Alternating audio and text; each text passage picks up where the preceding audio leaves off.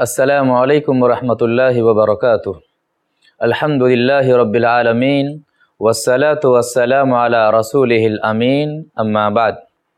मोहतरम नाज़रीन, पैदाइश से लेकर मौत तक, मौत से लेकर क़यामत तक, इस ताल्लुक़ से हम सुनते आ रहे हैं अल्लाह तबारक व तआला ने अंबिया किराम को भेज कर क़दम क़दम पर इंसानों की रहनुमाई फरमाई है।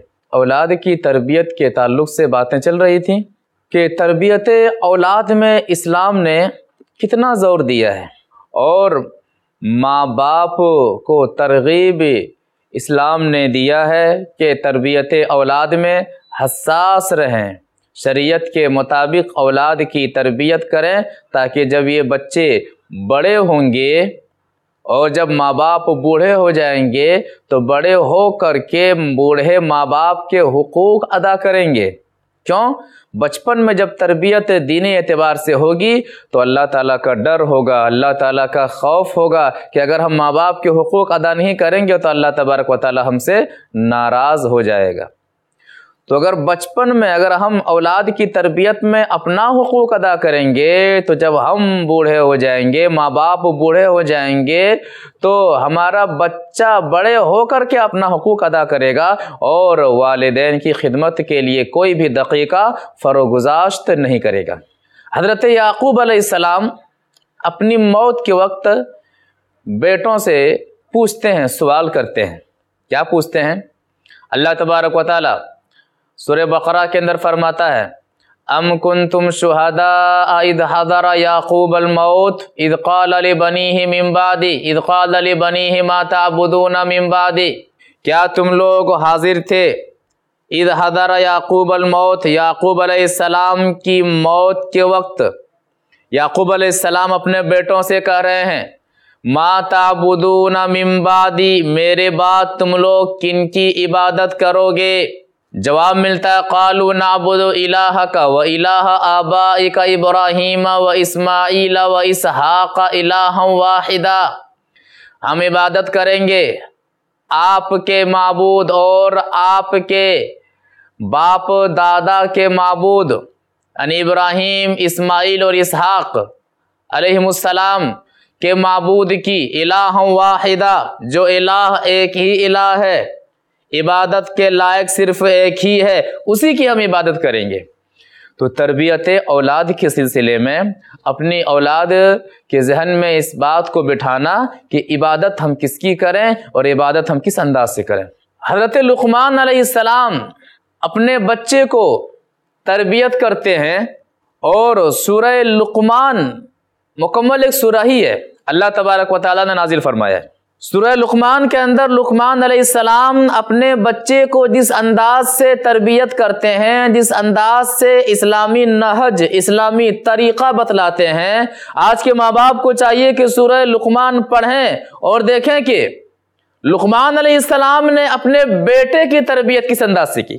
अल्लाह तबारक व तआला फरमाता है, वइज़ क़ाल लुक़मानु लिब्निही व हुवा याइज़ुहु या बुनय्या ला तुशरिक बिल्लाह।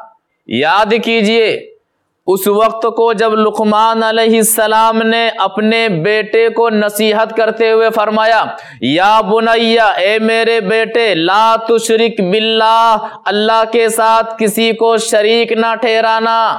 क्यों? इन्ना शिरका लज़ुल्मुन अज़ीम।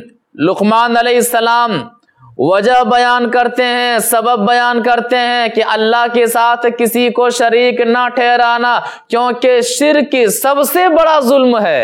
लिहाजा तरबियत औलाद के सिलसिले में ये बात जहन में रहे कि जब अपनी औलाद को किसी बुराई से डराए तो उसकी शनाअत को बयान कर दें, उसकी खतरनाकी को बयान कर दें। जैसे लुक़मान अलैहिस्सलाम अपने बेटे को नसीहत करते हैं कि शिर्क ना करना, क्योंकि शिर्क बहुत बड़ा जुल्म है, इतना बड़ा जुल्म है।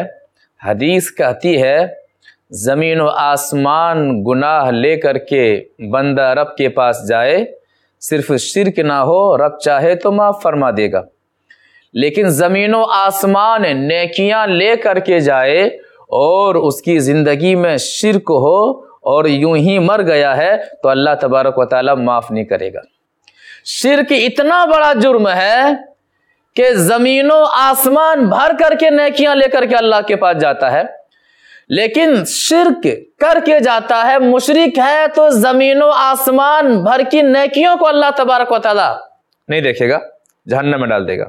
لیکن اگر زمین و آسمان کے برابر گناہ لے کر کے اللہ رب العالمین کے پاس گیا ہوا ہے، ان گناہوں میں شرک نہیں ہے، اللہ تبارک و تعالی زمین و آسمان بھر کر کے بخشش کو عطا کرے گا، معاف فرما دے گا۔ یا بنی لا تشرک باللہ، اے میرے بیٹے اللہ کے ساتھ کسی کو شریک نہ ٹھہرانا۔ کیوں؟ ان الشرک لظلم عظیم، شرک بہت بڑا ظلم ہے۔ اللہ کے رسول صلی اللہ علیہ وسلم کی ایک حدیث سے مزید اس بات کی تائید ہوتی ہے۔ ترمذی شریف کی حدیث ہے، راوی حدیث حضرت انس بن مالک رضی اللہ تعالی عنہ ہے۔ وہ کہتے ہیں کہ میں نے نبی صلی اللہ علیہ وسلم کو بیان کرتے ہوئے سنا، فرماتے ہیں کہ اللہ تبارک و تعالی کہتا ہے، یعنی حدیث قدسی ہے۔ کیا فرماتا اللہ تبارک و تعالی؟ اے آدم کے اولاد، انک ما دعوتنی و رجوتنی غفرت لک علی ما کان فیک ولا ابالی، جب تک تو مجھے پکارتا رہے گا، جب تک تو مجھ سے امیدیں لگائے رکھے گا، غفرت لک علی ما کان فیک ولا ابالی، تمہارے اندر جو کچھ بھی ہوں، جتنے گناہ ہوں، جتنی خطائیں ہوں، میں ساری خطاؤں کو معاف فرما دوں گا، میں سارے گناہوں کو معاف فرما دوں گا، ولا ابالی، اور مجھے معاف کرنے میں کوئی پرواہ نہیں کروں گا، میں معاف کر دوں گا، یہ نہیں دیکھوں گا کیا کیا گناہ لے کر کے آیا ہے، کیا کیا گناہ کیا ہے۔ یہاں تک کہ آدمی شرک بھی کر لیا ہے اور اللہ سے معافی مانگ لیتا ہے تو اللہ تعالیٰ معاف فرما دیتا ہے، معاف کر دوں گا میں۔ اس کے بعد سے اللہ تبارک و تعالیٰ شرک کی شناعت کو اور توحید کی عظمت کو بیان فرماتا ہے۔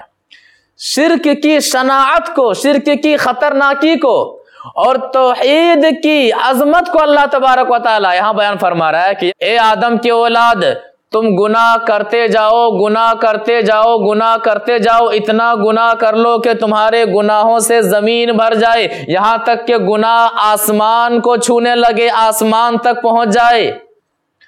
ثم استغفرتنی غفرت لک ولا ابالی، زمین بھر کر کے گناہ کرو، آسمان چھو لے، یہاں تک گناہ کرو، اس کے بعد سے معافی مانگو، پروردگارہ غلطی ہو گئی ہے۔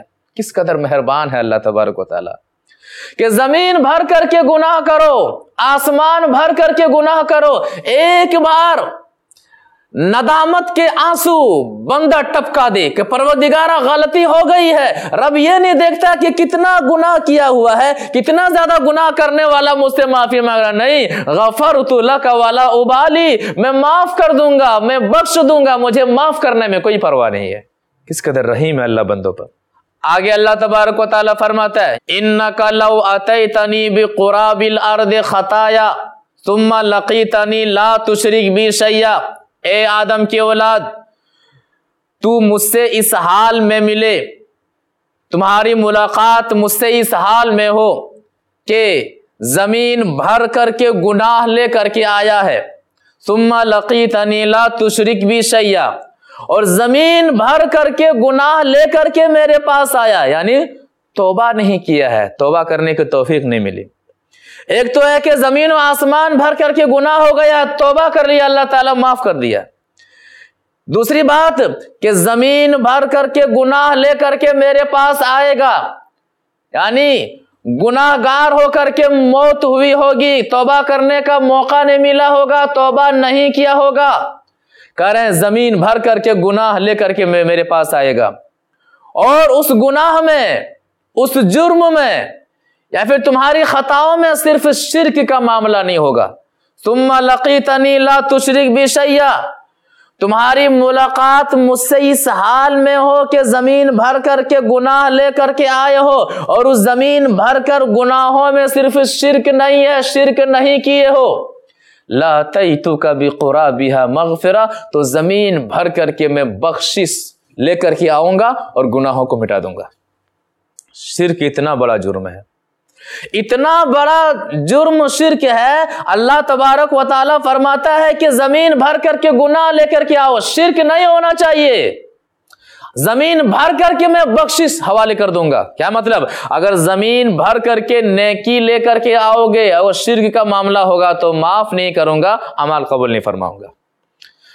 اسی چیز کی جانب حضرت لقمان علیہ السلام اپنے بیٹے کو نصیحت فرماتے ہیں کہ لا تشرک باللہ، اللہ کے ساتھ کسی کو شریک نہ ٹھہرانا۔ لہذا ماں باپ کو چاہیے کہ شرک کی شناعت اور توحید کی عظمت اپنے بچے کے سامنے بیان کرے۔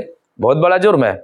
ایک موقع پر صحابی رسول حضرت عبداللہ بن مسعود رضی اللہ تعالیٰ عنہ نبی صلی اللہ علیہ وسلم سے سوال کرتے ہیں۔ سوال کیا ہوتا ہے؟ حدیث وعن عبداللہ بن مسعود رضی اللہ تعالیٰ عنہ قال سألت النبی صلی اللہ علیہ وسلم ای الذنب اعظم عند اللہ قال ان تجعل للہ ندا وهو خلقک قلت ان ذلك العظیم قلت ثم ایو قال ان تقتل ولدک مخافۃ ان تطعم معک قلت ثم ایو قال ان تزانی حلیلۃ جارک رواہ مسلم فی کتاب الایمان۔ مسلم شریف کی حدیث ہے، راوی حدیث حضرت عبداللہ بن مسعود رضی اللہ تعالی عنہ ہے۔ وہ فرماتے ہیں کہ میں نے نبی صلی اللہ علیہ وسلم سے سوال کیا، پوچھا اے نبی صلی اللہ علیہ وسلم ای الذنب اعظم عند اللہ، اللہ کے نزدیک سب سے عظیم گناہ کون سا گناہ ہے؟ اللہ کے نزدیک سب سے بڑا جرم کون سا جرم ہے؟ اللہ کے رسول صلی اللہ علیہ وسلم جواب دیتے ہیں ان تجعل للہ ندا وهو خلقک، اللہ کے ساتھ کسی اور کو شریک ٹھہرانا حالانکہ اللہ نے تجھے پیدا کیا ہے۔ یعنی جو خالق ہے عبادت کے لائق بھی وہی ہے، اور مخلوق کو اللہ کے ساتھ، مخلوق کو خالق کے ساتھ شریک کر دینا، یہ کیا ہے؟ اللہ تعالیٰ کے نزدیک سب سے بڑا جرم ہے۔ صحابی رسول کہتے ہیں واقعی یہ بہت بڑا جرم ہے۔ کہتے ہیں پھر میں نے کہا اے نبی صلی اللہ علیہ وسلم ثم ایو، پھر کون سا گناہ؟ آپ فرماتے ہیں اپنی اولاد کو اس ڈر سے قتل کر دینا کہ وہ تمہارے ساتھ کھانا کھائے، یعنی کھلانے پلانے کے ڈر سے اپنی اولاد کو قتل کر دینا۔ زمانہ جاہلیت میں بچہ پیدا ہونے کے بعد دفنا دیا کرتے تھے، آج بچہ پیدا ہونے سے پہلے ہی انہیں مار دیا جاتا ہے۔ ہم دو ہمارے دو، کیا ہے؟ اچھی فیملی، ہم دو ہمارے دو۔ کم فیملی، بچہ پیدا ہونے کے بعد زمانہ جاہلیت میں بچیوں کو زندہ دفنا دیا جاتا تھا کہ کھلانا پڑے گا، اور باعث ننگو آر سمجھا کرتے تھے۔ آج پیدا ہونے دیا ہی نہیں جاتا ہے۔ کیوں؟ مخافۃ ان تطعم معک، چھوٹی موٹی نوکری ہے۔ کیا کہتے ہیں؟ چھوٹی موٹی نوکری ہے، فیملی بڑی ہو جائے گی، تعلیم کا معاملہ ہے، کھلانے پلانے کا معاملہ ہے، شادی بیاہ کا معاملہ ہے، گھر کا معاملہ ہے، زمین و جائیداد کا معاملہ ہے، چھوٹی فیملی ہے۔ ماں باپ یاد رکھیں، آپ کو اور آپ کی اولاد کو کھلانے والی ذات اگر ہے تو وہ اللہ کی ذات ہے۔ آپ یہ نہ سمجھیں کہ ہم اپنے اولاد کو ہم خود کھلاتے۔ مخافۃ ان تطعم معک، اپنی اولاد کو قتل کر دینا کھلانے کے ڈر سے، پرورش کرنے کے ڈر سے۔ کہتے ہیں نبی صلی اللہ علیہ وسلم ثم ایو، پھر کون سا گناہ؟ کہتے ان تزانی حلیلۃ جارک، پڑوسن کے ساتھ زنا کرنا۔ پڑوسن کے ساتھ زنا کرنا۔ پڑوسیوں کے حقوق اسلام میں بہت زیادہ ہیں۔ ایمان کا حصہ ہے پڑوسیوں کا خیال کرنا۔ زنا کرنا گناہ کبیرہ ہے، زنا خود شریعت اسلامیہ کے اندر ایک بہت بڑا جرم ہے، لیکن اگر کوئی شخص پڑوسن کے ساتھ زنا کرے، پڑوسی عورت کے ساتھ زنا کرے، تو یہ جرم، اس جرم کی شناعت اور بڑھ جاتی ہے، اس جرم کی قباحت اور بڑھ جاتی ہے، اور ایسا شخص رب کی نظر میں اور مبغوض ہو جاتا ہے، ناپسندیدہ ہو جاتا ہے۔ ان تزانی حلیلۃ جارک، نبی صلی اللہ علیہ وسلم فرما رہے ہیں کہ لوگوں، پڑوسیوں کے بارے میں جبریل علیہ السلام مجھے وصیت کرتے رہے، ما زال جبریل یوصینی بالجار حتی ظننت انہ سیورثہ، तिरमिज़ी शरीफ के हवाले से कि नबी सल्लल्लाहु अलैहि वसल्लम फरमाते हैं कि जिब्रील अलैहिस्सलाम मुझे वसीयत करते रहे यहाँ तक कि मुझे गुमान होने लगा कहीं मैं पड़ोसियों का वारिस न बना दिया जाऊं। ये मामला है। तो शिर्क बहुत बड़ा जुर्म है। इसी चीज को लुकमान अलैहिस्सलाम अपने बेटे से फरमाते हैं, या बुनय्या ला तुशरिक बिल्लाह, ए मेरे बेटे अल्लाह के साथ किसी को शरीक न ठहराना। क्यों? इन्न शिर्क लज़ुल्मुन अज़ीम, शिर्क बहुत बड़ा जुर्म है। इसके बाद इसी सूरत में लुकमान अलैहिस्सलाम मजीद अपने बेटे को नसीहत करते हैं, या बुनय्या इन्नहा इन तकु मिस्काल हब्बतिन मिन खरदल फतकुन फी सखरतिन औ फिस समावाति औ फिल अर्दि याति बिहल्लाह इन्नल्लाह लतीफुन खबीर। ए मेरे बेटे, राई के दाने के बराबर कोई भी चीज, ए मेरे बेटे, राई के दाने के बराबर कोई भी चीज, चाहे वो चट्टान में हो, चाहे वो जमीन के ऊपर हो, चाहे वो आसमान में हो, याति बिहल्लाह, अल्लाह ताला उसे जरूर लाएगा। अल्लाह तबारक व ताला के इख्तियार से कोई चीज बाहर नहीं है। किस कदर तौहीद का दर्स और अल्लाह रब्बुल आलमीन की अजमत हज़रत लुकमान अलैहिस्सलाम अपने बेटे को तरबियत करते हुए दिल में डाल रहे हैं। उसके बाद से हज़रत लुकमान अलैहिस्सलाम अपने बेटे को बतलाते हुए फरमाते हैं, या बुनय्या अक़िमिस्सलाह वअमुर बिल मारूफ वन्हा अनिल मुनकर वस्बिर अला मा असाबक इन्ना ज़ालिका मिन अज़्मिल उमूर। ए मेरे बेटे, नमाज कायम करना, नमाज। या बुनय्या अक़िमिस्सलाह, ए मेरे बेटे, नमाज कायम करना। नमाज की शरीयत इस्लामिया के अंदर भी बहुत ज्यादा अहमियत है। नमाज पढ़ना, नमाज का हुक्म देना। ए मेरे बेटे, नमाज कायम करना। उसके बाद वअमुर बिल मारूफ वन्हा अनिल मुनकर, भलाई का हुक्म देना, बुराइयों से रोकना, शरीयत का हुक्म देना, खिलाफे शरा कामों से रोकना। वस्बिर अला मा असाबक, और जो मुसीबतें पहुंचे उस पर सब्र करना। क्या मतलब? दीन का काम करना, भलाइयों का हुक्म देना, बुराइयों से रोकना। जो भी ये अमल करेगा, जो भी इस मैदान में आएगा, उसे तकलीफें आएगी, मुसीबतें आएगी, परेशानियां आएगी। अंबिया इकराम जब दावत तौहीद में, दावत दीन में परेशानियों से दो चार हुए, तो वारिसीन अंबिया की जिंदगी में भी परेशानियां आएंगी। इसीलिए अल्लाह तबारक व तआला फरमा रहा है कि लुकमान अलैहिस्सलाम क्या फरमा रहे हैं कि वअमुर बिल मारूफ वन्हा अनिल मुनकर, अच्छे कामों का हुक्म देना, बुरे कामों से रोकना। वस्बिर अला मा असाबक, और ये सब काम करते हुए जो परेशानी आए, जो मुसीबतें आए, सब्र से काम लेना। इन्ना ज़ालिका मिन अज़्मिल उमूर, यकीनन ये सब बहुत ही अहम कामों में से है, अज़्म उमूर में से है, अहम मामलात में से है। उसके बाद से बेटे को नसीहत करते हुए मजीद फरमाते हैं कि वला तुसइर खद्दका लिन्नासि वला तमशी फिल अर्दि मरहा, कि बेटे, लोगों के सामने मुंह ना फुला, यानी गुरूर का शिकार हो जाना, किब्र का शिकार हो जाना, लोगों को देख करके मुंह फेर लेना, लोगों को कमतर समझना। कहते हैं बेटे, वला तुसइर खद्दका लिन्नास, लोगों के सामने मुंह ना फुलाना। वला तमशी फिल अर्दि मरहा, जमीन में गुरूर करते हुए, शेखी बगाड़ते हुए ना चलना। क्यों? अल्लाह तबारक व तआला फख्र करने वाले को पसंद नहीं फरमाता है। मजीद नसीहत करते हैं, वक़सिद फी मशीका वग़ज़ुद मिन सौतिक इन अनकरल अस्वात लसौतुल हमीर, कि बेटे मियाना, दरमियाना चाल चलना, दरमियाना चाल चलना। वग़ज़ुद मिन सौतिक, आवाज में पस्ती रखना। क्यों? आवाजों में गधे की आवाज बदतरीन आवाज है। इन अनकरल अस्वात लसौतुल हमीर, आवाजों में नापसंदीदा आवाज गधे की आवाज है। हजरत लुकमान अलैहिस्सलाम अपने बच्चे को, अपने बेटे को नसीहत कर रहे हैं। कितनी अजीम नसीहत है।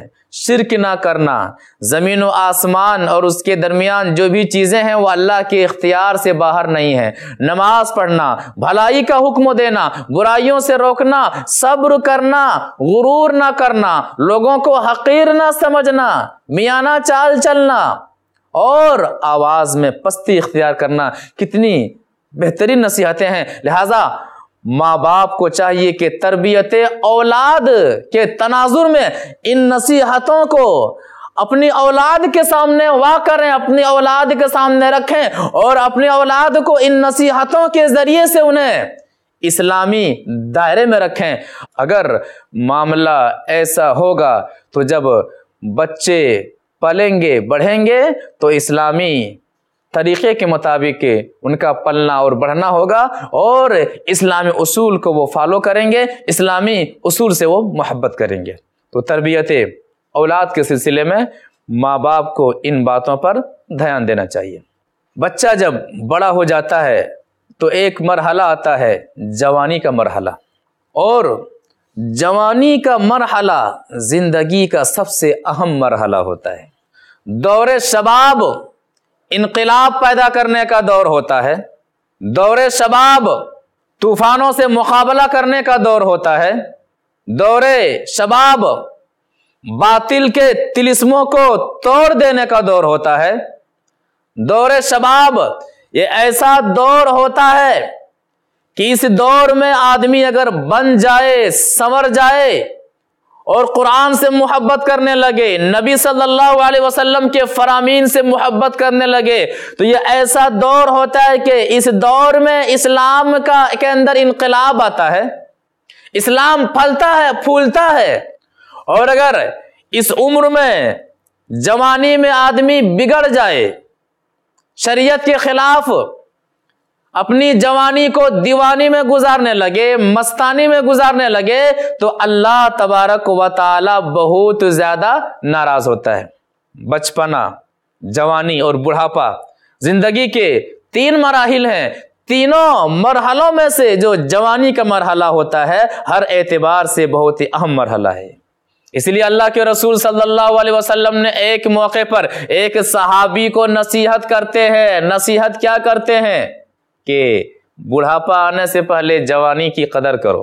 حدیث وعن ابن عباس رضی اللہ تعالی عنہما قال قال رسول اللہ صلی اللہ علیہ وسلم لرجل وهو یعظه اغتنم خمسا قبل خمس شبابک قبل حرمک وصحتک قبل سقمک وغناک قبل فقرک وفراغک قبل شغلک وحیاتک قبل موتک، رواہ الحاکم فی المستدرک۔ مستدرک الحاکم کی حدیث ہے، راوی حدیث ہے عبداللہ بن عباس رضی اللہ تعالی عنہما ہے۔ وہ فرماتے ہیں کہ اللہ کے رسول صلی اللہ علیہ وسلم نے فرمایا 5 چیزوں کو غنیمت جانو، 5 چیزیں آنے سے پہلے، شباب کا قبل حرمک، بڑھاپا آنے سے پہلے جوانی کو غنیمت جانو، بیماری آنے سے پہلے صحت مندی کو غنیمت جانو، اور محتاجی آنے سے پہلے مالداری کو، مال کو غنیمت جانو، مشغول ہونے سے پہلے فرصت کے اوقات کو غنیمت جانو، اور موت آنے سے پہلے زندگی کو غنیمت جانو۔ کہتے ہیں 5 چیزوں کے آنے سے پہلے 5 چیزوں کو غنیمت جانو، ان میں شباب کا قبل حرمک، بڑھاپا آنے سے پہلے جوانی کی قدر کرو، جوانی کو غنیمت جانو، اس لیے کہ جوانی کا مرحلہ بہت ہی اہم مرحلہ ہوتا ہے اور بہت ہی عظیم مرحلہ ہوتا ہے، اسی میں آدمی بنتا بھی ہے اور بگڑتا بھی ہے۔ محترم ناظرین، اب وقت ہوا نشست کے اختتام کا۔ اگلی نشست میں پھر ہم لوٹیں گے انشاءاللہ اسی موضوع کے ساتھ۔ تب تک کے لیے دیجیے اجازت۔ السلام علیکم ورحمۃ اللہ وبرکاتہ۔